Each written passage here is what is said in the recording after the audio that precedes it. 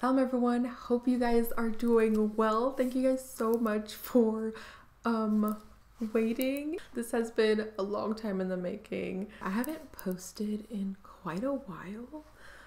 It's been over a year, and even before that my posting schedule was so sporadic that I feel like it didn't even count. Like, it's been quite a bit of time since I've created content, sat in front of a camera, and alhamdulillah, we're here. I'm so happy. I'm so excited. Like, I have my own room to film in, and you know what? I'm just so excited about this new beginning. The title of this video is going to be called I quit YouTube for a year. I guess I'm just going to catch you guys up on like life. And first of all, I just want to thank you guys so much for like subscribing, even though you saw that I hadn't posted in such a long time. I really appreciate that. It feels so nice to know that like the videos that I've posted, that like my intentions when I was creating those videos was to help people, and I'm still seeing people, you know, leaving comments saying thank you, I really needed this. Those type of comments really like, you know, warm my soul. I felt like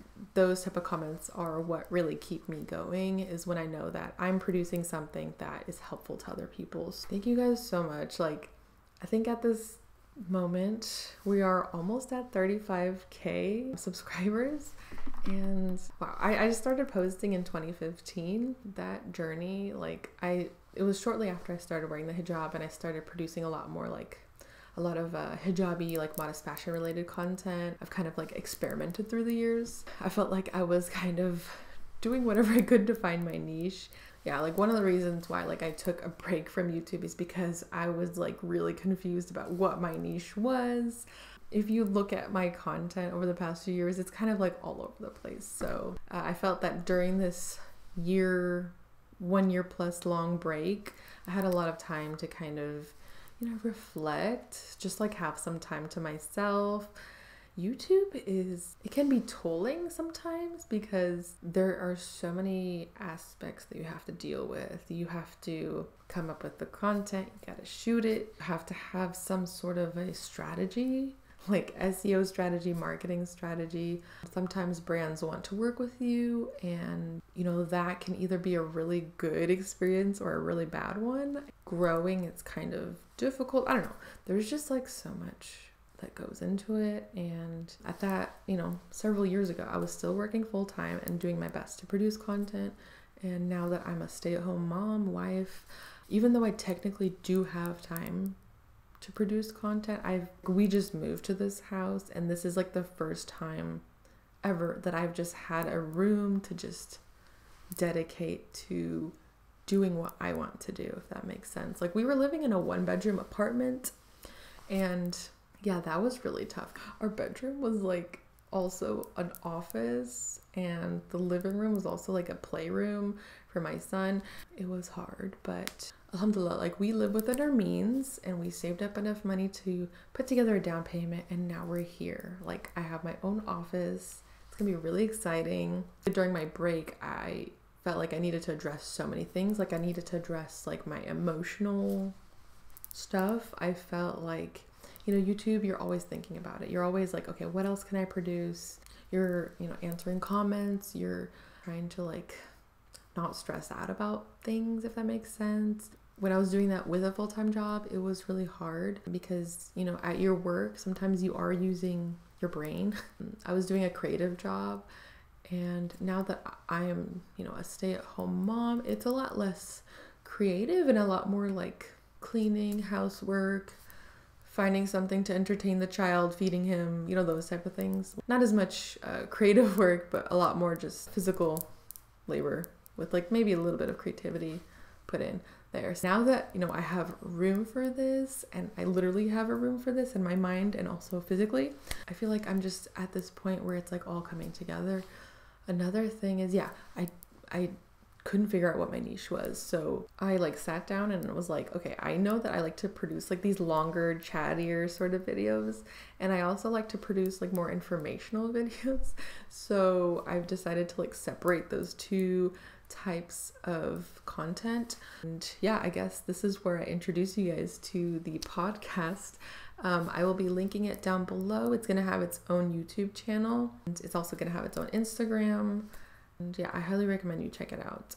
The first episode as well as the introduction episode should be out by the time this video is posted. And I highly recommend you guys listen to it because that is going to be where I post my more lengthier, chattier videos. And the goal is to create those podcasts so that way you can listen to them while you're cleaning, doing chores, walking, working out, whatever you're doing that, allows you to put like headphones in your ear. And it's also going to be videos as well. Because I know that some people like to listen to podcasts through the YouTube app. And then some people like to have like a dedicated podcast app. So it's going to appeal to everyone that is going to be into that channel. So I highly recommend you guys listen.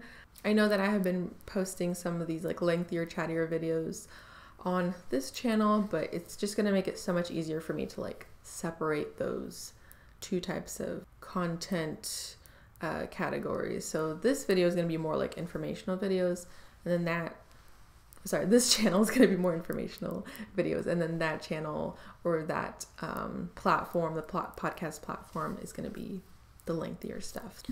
Yeah, so I had a child, and alhamdulillah, he is over a year and a half old by the time I'm filming this. Motherhood has like really changed me. I feel like there's just something about, the whole traumatic experience of like giving birth and all the stuff that comes after that, and even like pregnancy, that like it like really like wakes you up. Like you really start to look at the world a whole different way. All those like fluctuations in hormones and everything. Your brain is just a completely different thing afterwards. Like you're never gonna be the same. So I felt like I had to just like sit on that and like figure myself out, like what kind of mother I was gonna be. And I did a lot of like reflection in that category.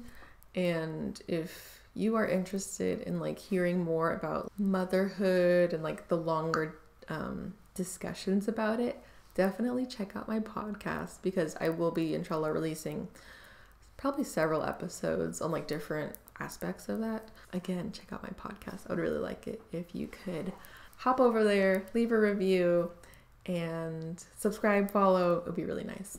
What else? Okay, so I have released a product line, a jewelry line, and it is Muska Jahan jewelry. And at the moment, by the time this video is posted, I will have some products in that shop. Head chains.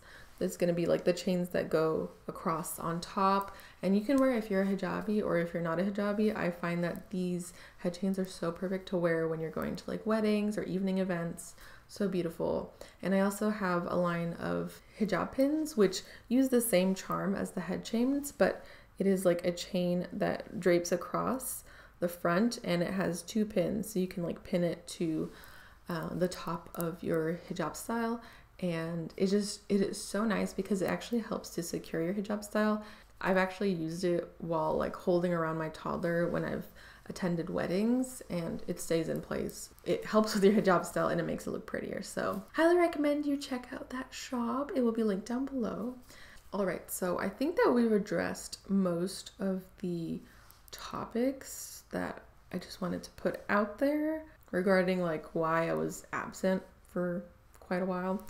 I do think that, alhamdulillah, like I feel like I'm in such a healthier emotional state, and I feel like I'm being really realistic with like what I'm able to do. I used to put so much energy and time into like planning every single thing, and I would stress myself out, and I would just be so preoccupied, like even while filming, with like how I was going to be perceived. But I just feel like I've reached like a whole other level of calm, and also just like caring a little bit less about what people think or say. So yeah, it's a great feeling, because I remember like when I was filming, like sometimes I would just start to like stutter over my words. Of course you probably didn't see that because I would cut it out. I feel like I've just kind of reached that level of just like not caring, and just being really excited to create content that I know is going to, have an impact. And I love being connected with my sisters. You know, like I love being connected with you guys. I love, some of you guys say like the most profound things where if I'm talking about a certain topic or